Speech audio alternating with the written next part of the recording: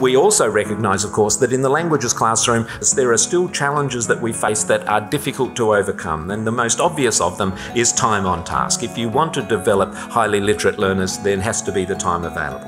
So we often recognise that we do have limited time for language learning and for textual exploration, which limits literacy development opportunities. We've got a lot to do. We talk about the crowded curriculum across the 8 learning areas, but we've got a crowded curriculum just within our languages classrooms as well.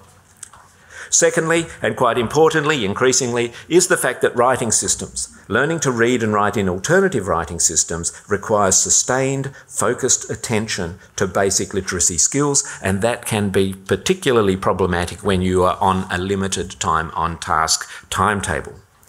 So there are things to consider.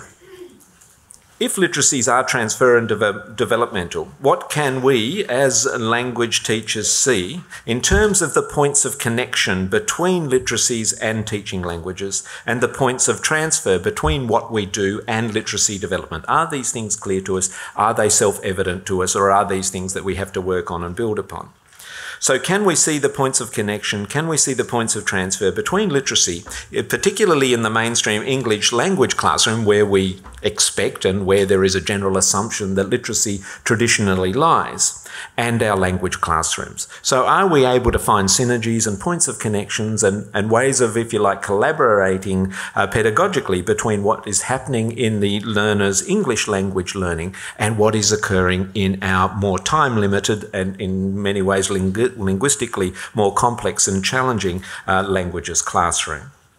It's how you negotiate with the English language literacy teachers to try to articulate what they're doing with what you're doing and back and forth. Because if you can build on what they're doing and they can build on what you're doing, you can maximize those miserable little minutes you get in a week.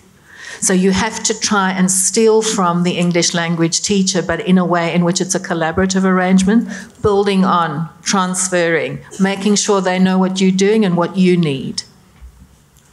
I think you can extend that by, in your planning documents, I think you need to explicitly name what are the literacy foci, strategies and learning intentions, and where might you resource those from within the class or within the school or the community to make much more explicit how you can connect languages and their literacies. And then make sure you can use that to communicate with other teachers in the school as well. So my message is, in considering all those perspectives, you are a literacy educator. Are you equipped to do that confidently? And if you're not, or you're sort of there, who and what resources are you going to draw upon and access to help you develop you in this area? And this is for you to consider, where is literacy in my list of teaching priorities? Who is the best, most likely advocate for languages and literacies in my school? You need to pal up with that person or that group of people, because together you will be much stronger than one teacher trying to do this all on your own. You need to have a collection of, or collective of, or grouping of people who can work with you on this. The third question is, how can I harness student and community collaboration and expertise? I've always found that when I am in the classroom, and I much prefer being in school classrooms than anywhere else, that when I allow myself to be vulnerable and not be the person who knows everything in the classroom, the students are fantastic at correcting me and teaching me. And they are more attentive and they're more willing to experiment. So the dumber I am, the better they are. And I find it very useful because I learn a great deal from the students, and hopefully they actually do learn from one another.